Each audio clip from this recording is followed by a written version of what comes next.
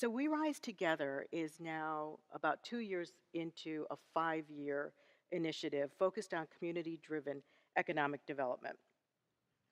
Our work actually builds on the Chicago Community Trust's 10-year goal of closing the racial and ethnic wealth gap. And We Rise originated as an immediate follow-up to a $35 million COVID response fund run by the Chicago Community Trust. The twin COVID health and economic crises, combined with the unrest following George Floyd's murder, had made it clear that we were in a moment that demanded a strategy for an equitable economic recovery following COVID. Um, we know that the Black and Latinx communities were left behind following the Great Recession, and allowing those communities to fall even further behind in the wake of the pandemic would cause an even greater divide in the racial and ethnic wealth gap. So, post George Floyd, there was kind of widespread focus on the inequities, and we knew we wanted to move quickly to take advantage of kind of this once in a generation focus and opportunity to build thriving neighborhoods in Chicago. We gave ourselves 5 years, start to finish, to underscore the urgency. And to be strategic, we focused on 3 strategies that we believe will add up to the vision, let me see, that you see here. Spurring neighborhood investments, strengthening local Black and Latinx businesses, and increasing quality employment. Most importantly, equity required that community had to be at the center. Communities already knew what they wanted. Many of them had quality of life plans, laying out their visions for what they saw as a stronger future. And in many communities, we learned that there were real estate development projects that were already teed up, but that had been completely stalled by the pandemic. So we didn't really need to start from scratch trying to figure out what communities needed. They already knew. We needed to listen, to believe in, and to invest in their projects. Our model for strong local economies means that we honor the existing community plans, and then in addition, conduct conversations with community leaders who help to affirm that the strategies will in fact accelerate progress towards thriving local, kind of hyper-local economies. We also formed 3 pilot working groups supporting our grants recipients in 3 specific communities. And what we did here was create multi-sector working groups, so business, philanthropy, members of local government, to integrate our 3 strategies and bring new resources and really help those projects stay on track. Here's what we've achieved so far. In 1 year of grant making, going too fast, sorry. In 1 year of grant making, we've invested nearly $30 million to date, including $23 million in 27 neighborhood anchor projects. Those projects are valued at a total of $291 million.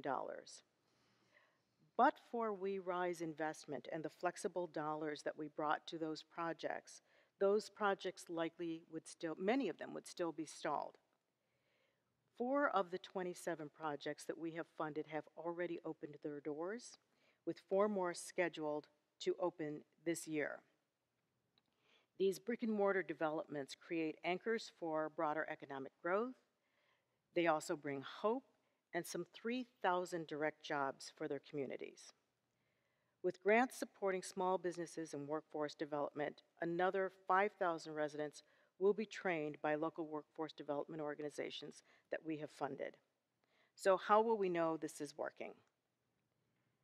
We're evaluating the initiative in an ongoing way with nearly real-time data, annual assessments, and a final report. We're focused on metrics that we think are meaningful to donors, partners, and communities. Things like how much additional money is spent and circulating near those anchor projects, how many jobs are created, and how many small businesses are operating. I think it's pretty exciting work. So I'm pleased to be joined by three of the people who are doing the hard work behind those metrics to make our communities stronger. Gina Spitz is the Associate Research Professor at the Center for Urban Research and Learning at Loyola University. The team at Loyola is making sure we understand the impact of new investments on communities, and we are engaging community members themselves in helping to acquire the data. Specifically, an organization called MapCore is an evaluation partner, and they train and employ local youth as data scientists to collect information about community assets that everyone can use in Chicago to make the city stronger. I'm also pleased to be joined by Guion Foreman of Washington Park Development Group. Guion is leading the redevelopment of the Overton Center for Excellence, a former Chicago public school in Chicago's predominantly Black neighborhood of Bronzeville. The site will house a creative hub that is accessible to the community and supports arts, technology, and nonprofit startups as well as local businesses. And we'll talk with Juan Saldana of P3 Markets, who is leading the development of Esquina Cafe in Chicago's predominantly Latinx neighborhood of Little Village. Esquina will be a commercial and cultural amenity with approximately 13,000 square feet of commercial retail, including a business incubator, co-working office, local cafe, and shared community kitchen. So let's get into the discussion with our panelists. And if you have questions, I think there is an app to record the questions as we go. But if we don't get to your questions, we'll certainly try to follow up and make sure that we answer them. So I'm going to start with you, Juan. Esquina Cafe creates an important gathering space and business center in a predominantly Latino community. So I'd like to learn a little more about the project itself, Sure. how it was developed, and how community interactions have helped to shape the project. Thank you so much for a great question. So I'll start by talking a little bit about our firm. So P3 Markets is a commercial real estate firm. We focus on creating mixed-use, scalable assets that catalyze community reinvestment. And so Esquina is a phenomenal example of creating opportunity infrastructure to revitalize a corridor. So the 26th Street corridor is a very active corridor. It's been a sort of a stalwart for the community, the Latin community in Chicago. A lot of Mexican families and immigrants have gone there and set up business for a long time. And for many years, it was looked at as the second Magnificent Mile. The Magnificent Mile, for people that don't know, there is basically the corridor with the most retail taxes in the city of Chicago. Well, the corridor has experienced a lot of changes, and this particular building is right in the middle of the corridor. It's basically a 3-mile corridor. And so what we did is we started looking at it. So Esquina really, it's a play on words, right? Esquina means corner. And so we use the word X to denote an intersection or a corner. And typically in a corner is what we looked at as the old world, where there was a lot of things that are shifting in the community, and we wanted to create something new that would be transformative. And so in this regard, we wanted to create a project that really resembled what the community needed. I had the opportunity to interview many businesses and entrepreneurs that wanted to start up in Little Village. We worked with local organizations and looked at the quality of life plan to determine that there was a gap. There was a lot of gaps in the community. There's a lot of resources, but they weren't able to come together in one location. So we had to explain the project in a way where it makes sense, where we're looking at balancing the economic development and making sure that the project is viable and can actually become sustainable over the long term. So to create such a thing, we have to look at really what are the co-benefits that are created in the process. And that took roughly about 1.5 years, 2 years of really digging deep and listening to the community. So we assembled the community, understood what was needed, and then we moved over to the transaction space. And this is where We Rise Together was really helpful because we were looking at a project that was also drawing a lot of interest from the community as well as the city of Chicago and other organizations that were interested in joining us for this project. So the project itself is going to create opportunities for entrepreneurs, but it's also going to pull together all the resources necessary so they can continue sort of building their stories. And the idea is Esquina being at a corner, being at the intersection of something old to something new, is really there to create the new brand of entrepreneurs. So there's a legacy of entrepreneurship already in the community. We're just basically expanding on that going forward. So that's the gist of the idea, and really the value that we Rise Together brought to the project was that it was stuck during the pandemic, and so the project itself, I think, will create a lot of co-benefits for the community, and it also is a sustainable project on the capital side. So it's made and built as a building and an asset, but also as an engine for community and economic redevelopment. Thank you, Gloria. Thanks, Juan. And I think, let's follow up on Overton. It's also a large scale project serving a largely black community. Um, and for those who don't know, Chicago experienced a number of school closings, many of them in our black neighborhoods, leaving some beautiful buildings completely unattended. So tell us about how you came to focus on this project, and how does the community feel about having this, it's a beautiful building, reopened? Yeah. So in 2013, the city of Chicago, Chicago Public Schools closed 50 schools. As you can imagine, it had a devastating effect on the communities themselves. These are the same communities that already were suffering from disinvestment, from population loss. It's the same thing happening around the country where you see schools closing, churches closing, old fire stations, police stations. And so, we thought that this would be a huge loss for the community. And even though we were going to buy it privately, we thought about what kind of use could we make where this could still be a great asset for the community. One of the first things we did was we put the building on the National Registry of Historic Places. It's a beautiful mid-century modern building. That allowed us to utilize some of the traditional tools like historic tax credits, federal and state historic tax credits, and tax increment financing is available, and new market tax credits, the whole alphabet soup of development that we were able to utilize.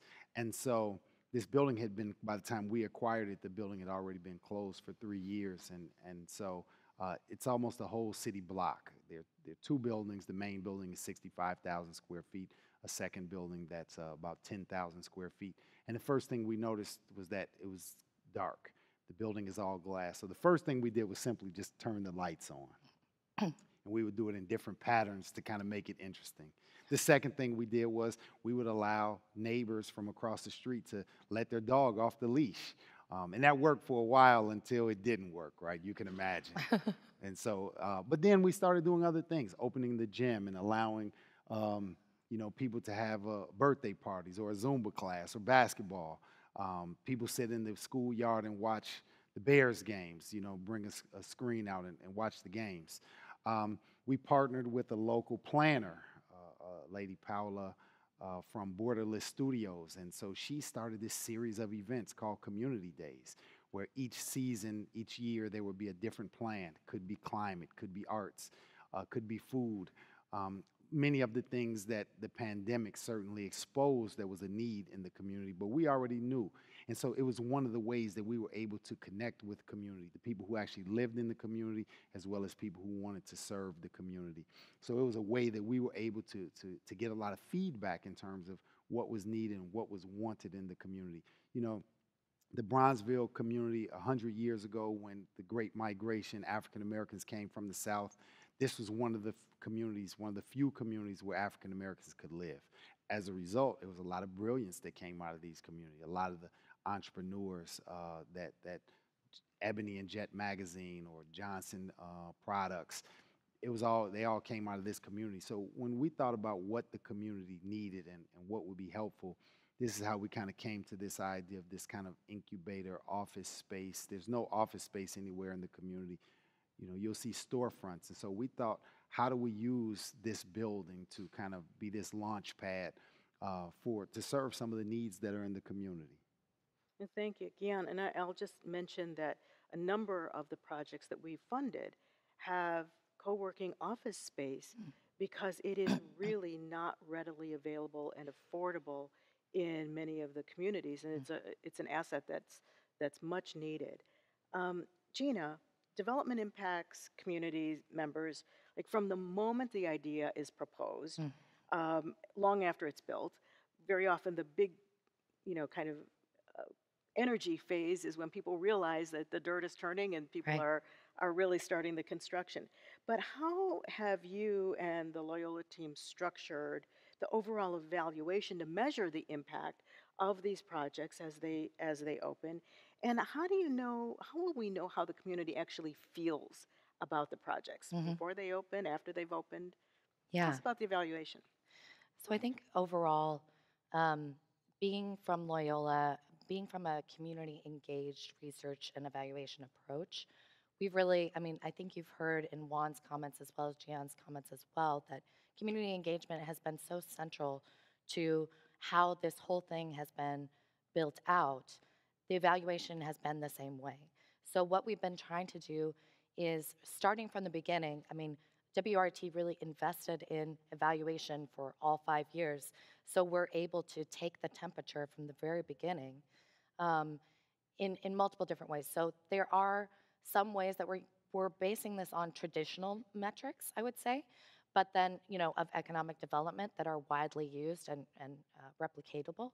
But I think the strength, again, is and our ability to take the temperature in the moment right now to capture like how is it being felt in community by directly engaging with community members in the evaluation strategy. So we're doing that in multiple ways. But I think for when we're thinking about how things are looking at the beginning, we're really taking the temperature of what the initial impact is and how people are perceiving that with both ways that have to do with going directly to community members and seeing how they perceive things, as well as using real-time data that we're getting from other places like spend data, as well as travel sort of geolocation data in terms of where people's foot traffic is really going. And will you compare that to like larger data sets, like some Yes. other? So, and then, in the longer term, we're in year one. And so, we expect to be able to gather this baseline information and see where people are at, where these communities are. And they're all at different places too. I mean, I think that's one important thing here. These communities, it's not a one size fits all. It's not that every community is at the same place. So it's really important to get baseline data from each invested community, right? And then in the future, years 3, years 4, years 5, we can measure against these larger secondary data metrics, sort of traditional metrics of economic development, again, but also bring back in that community piece. How are community members actually feeling the impact? Because that's when they feel the impact, that's when you know that it's real. Yeah, thank you. Gian, you've mentioned the kind of the scale Overton. It's a big project. What are you seeing in terms of other development? Is it spurring other people to think about that particular area in Bronzeville? Bronzeville is a pretty big geography, but when you have a project of that scale, does it attract other investors? Yeah, so the project is about an $18 million project, and we're not on an island, right? There are others who have ideas and other projects that have been in the works for a while, but attracting capital is always one of those tough ones. Juan has a project that he's working on. They just topped off the other day. That's probably less than a mile away from the site that we're working on. And so, in our community, we don't see other projects in the area as competing projects. We see them as um, collaborative projects, right? When someone comes to our site, we tell them, hey, go down the street, stop at this shipping container. It's called Boxville. Stop over there, buy a cup of coffee. And we feel like the more investment that takes place in the community, first of all, just having comps. There are no comps in the area. So just the basic thing of trying to get financing, and there's no comps for office space because there's no office space. How do you get a comp if there is no comp? So in a lot of ways, our projects do feed off of each other and start $1 attracts other dollars. One project starts to help the other projects go. And so in a lot of ways, we communicate very well in what traditionally one might think that we would be competitors, but we're not. We actually work as collaborators. Yep. Yeah, well, why don't you follow up on that? What's the other project beyond Esquina? Yeah, well, thank you for that. Yeah, it's called 43 Green. Basically, it's a multi-phase project. That's about a $100 million project. That's affordable housing mixed use. We had to convince Tech investors that a mixed use project in that neighborhood would really catalyze the community. And I want to touch on what Guion said. We're definitely very strong collaborators. We see this as sort of like creating synergies around where things are going. It's gravity, right? So that your project's pulling gravity in, and so all of a sudden there's going to be a little bit more activity. We see the same way, and if we can communicate and really share some of the best practices, I think that works. I mean, for projects like the ones that we have, it's not like a banker has, you know, neighborhood community incubator on their vision board. That's not something that they traditionally invest in. So we need to figure out a way to really communicate the value beyond it being a capital value. There's also the outcomes, and there are multi-value outcomes that can be generated from this. So we again see this as a larger ecosystem where this is a synergistic project to ours in that neighborhood. In Esquina, that particular project is going to revitalize the corridor as people start to interact with each other in a cultural amenity. They start to understand more about what's needed. They share those resources and they talk. This is what's beautiful about your project. People are talking, they're engaging, and people underscore how important that is in community development. That civic engagement is so powerful. It also gives you the information that you need to be able to do your deeper study. And so this assembly space that we're talking about, we're creating it right now, and WRT has really helped us do that. And we have to remember that no matter what, this is a transaction, right? All real estate is a transaction. So Guion's project, $18 million transaction. Esquina, $5 million transaction. The other project, $100 million transaction. So as we start building out the capital stack, there's a ton of information that needs to be there. And that's the thing that we're excited about, is how do we build these templates, right? That we may be able to share with other communities that are experiencing the same thing. So all of these projects are also, they leverage other projects, right? So I think about it as gravity and leverage. There's going to be leverage for other like projects. And we're hoping that, you know, organizations like We Rise Together and the Community Trust see this, the value of creating these spaces is so viable to catalyzing community reinvestment and looking at all of the partnerships that we have and we've created over time. I think that's one of the other things that's really beautiful about this, is that the co-creation process becomes so vital to all of this. And that's what's happening in our projects. We're not only building them, but also co-creating them as they move forward. Yeah, Yeah, you know, I think go ahead. just to add on to that, you know, Yeah. it's critical that we don't reinvent the wheel every time. Exactly. That these Exactly. projects are scalable and transferable. That it works in one neighborhood, it works in another neighborhood, it works in my city, it works in your city. Otherwise, we keep starting from scratch every time. Correct. We're redeveloping a school.